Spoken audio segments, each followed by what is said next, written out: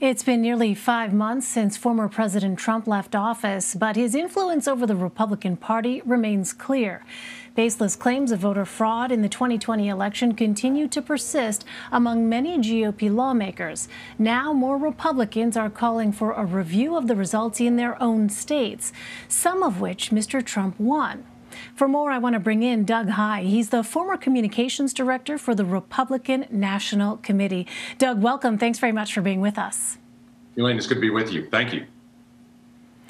So we have seen former President Trump weigh in with written statements from his office on events happening. We know that the former president is planning on getting back out on the campaign trail, so to speak. I think he's traveling to Ohio and then Texas later on this month. What are your thoughts, Doug, about President Trump's continued active influence on the Republican Party? Well, it's going to continue to lock the party down in a very Trumpian mode, or at least portions of the party that will be very vocal on it. And then the portions that know this is a bad idea, but will be quiet because they don't want to say anything, to really upset the president or his core base because they don't want to lose in a primary. The first event that he did, just 2 weekends ago, was in Greenville, North Carolina. I'm from North Carolina. I've been to Greenville a lot over the years in various campaigns. And what we saw there is that the organizations in the Republican Party, your state parties, your county parties, much less the National Committee, they are with President Trump, lock, stock, and barrel every step of the way. It means for those candidates running in state or local elections, and then obviously the federal ones, they're going to be pro-Trump on some level, or they're going to have to be very, very lucky to really win in their primaries. The primaries are going to be very difficult for any Republican who's not fully behind Donald Trump. Well, how do the former president's claims of election fraud shape these state-led efforts that we've been seeing to change voting laws? And what message does that then send to prospective voters? Well, it obviously sends a wrong message. And I say that as a Republican, as we see what's going on in Pennsylvania and in Arizona.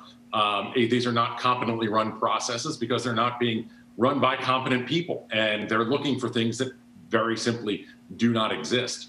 What's interesting, and now I just don't think anybody really knows at this point what they hope to accomplish. What we've typically seen is that these kinds of autopsies or recounts or further recounts are done very conveniently where Donald Trump lost. That they're trying to do these now where Donald Trump won. It's not clear what they hope to accomplish there.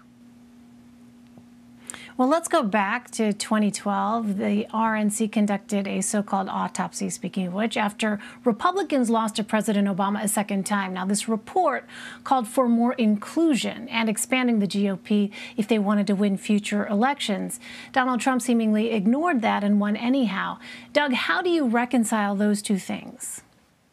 Yeah, I'm very familiar with that autopsy that the RNC did in 2012, coming off of the Mitt Romney loss. And I would tell you, at that time, after the 2012 loss, I worked for Eric Cantor, who lost in a primary, which, is important in this context.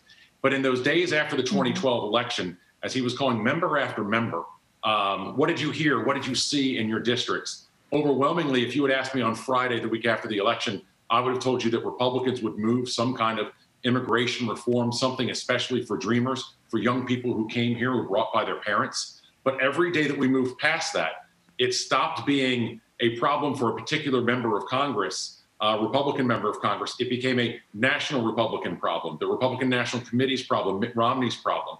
And so the further we moved away from that election day, the less likely we were to do anything. So 6 months afterwards, I was telling people, frankly, we're not going to be able to do anything. We're not going to be able to get the votes from Republicans to do so. And ultimately, what the autopsy did was it proposed a lot of policies that, frankly, I would agree with, but that the base of the Republican Party didn't support and didn't want to talk about. And that's very much what Donald Trump successfully exploited in 2015 and in the early months of 2016 to take over the Republican Party.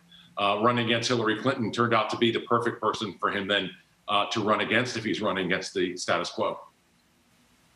So let's talk about where things stand now. The January 6th riot at the Capitol continues to shape dialogue between Republicans and Democrats. Doug, do you think there's a need for more accountability for what happened on that day? More accountability and more details of exactly what happened, why it happened, and who pushed in public ways and in private ways for that awful, awful moment. I'll tell you, I'm a few blocks away from the Capitol right now, Elaine, and on that day, I packed a bag and was ready to go to a friend's house out of town in case I needed to get out of town. And I was, again, several blocks away, but it still caused that kind of, emotion and real sense of lack of security, for me. So we need to get to the bottom of this, because this wasn't, a protest that went out of control that we saw happen so often in the previous summer. This was an attack on the core of our democracy. These were people who were obviously, chanting to get the Speaker of the House, get the Vice President who served, as Donald Trump's Vice President, that were calling for very real violence and attacking the very core of our system, which is an open and transparent counting of votes.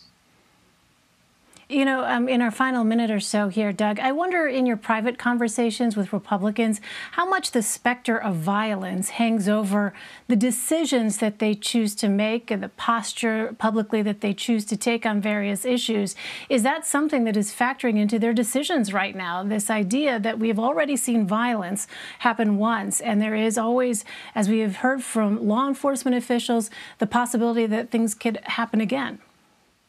I haven't heard much specifically of I didn't vote for impeachment or I didn't vote for a January 6th commission because I'm worried about violence. But clearly, when we know what happened at the baseball practice where Steve Scalise was so critically injured, when we see what happened to Gabby Giffords, and then obviously on January 6th, members have a real right to be concerned of their own safety, that more needs to be done for their safety, whether that's here in Washington, D.C. or in their districts. What I have heard from members in the past couple of days in regards to January 6th was just how telling it was that the messaging from Vladimir Putin in Geneva this week really echoed what a lot of the real Trump acolytes are saying as well. And that, from Republican members, is something that they're really astonished and saddened by. Clearly, our adversaries are looking to exploit whatever faults they can find. Doug Heye for us. Doug, thank you very much. Thank you. Anytime.